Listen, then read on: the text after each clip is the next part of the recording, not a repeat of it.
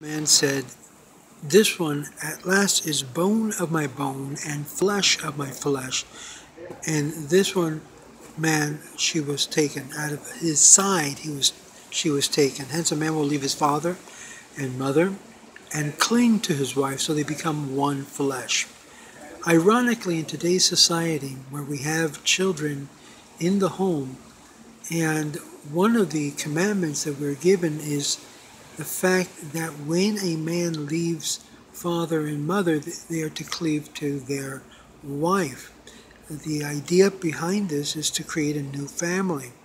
So there are two basic ideas here that we need to focus on. Number one, man leaves father and mother, which means he's not going to be staying around and clinging onto the parents in order to start a new home.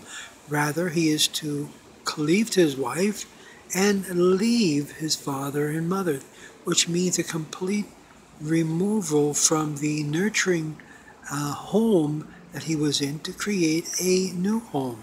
So they would become their own family, as it were, and be able to be unified as a family unit. Today's society, we're wrecked with all types of disorders as a result of not following through with his basic commandments. In certain communities, parents are completely still involved in the life of their married children and bring a lot of problems to bear as a result. This is why the idea of completely leaving father and mother and cleaving to the wife becomes a great importance. And both of them became one as a result.